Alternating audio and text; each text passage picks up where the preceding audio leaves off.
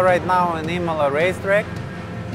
We are doing the ordinary setup test for the car for 2014 because we will have 2 races in Imola, so we need to make a good setup and to try everything what we can do during these 2 days.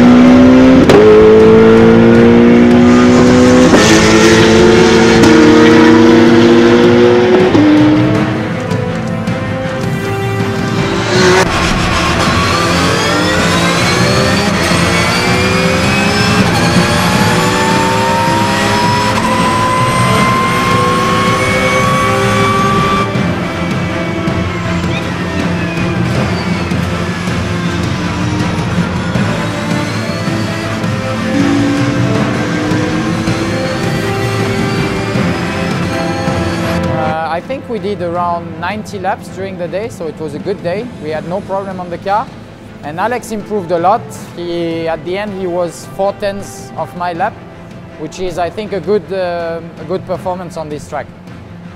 When we compare Imola to Paul Ricard, the track here is a lot longer, so at the end he is 4/10 off, and he was 3/10 off in Paul Ricard. So I think it's a good performance here because there are more corners and more way to lose time, so 4/10 here is better than Paul Ricard. This year we are quicker. I mean, as per driving, approximately, I should say, half of the second easily, really. And but what I should say as well, that we are progressing by far a lot on the car development as well. So we did, I feel, 1:48.2 with the old car, and today we did, I mean, 1:45.3. It's almost 3 seconds difference, which means something inside of the car, something because the car is new and more easier to drive and has more downforce, and something from the driving.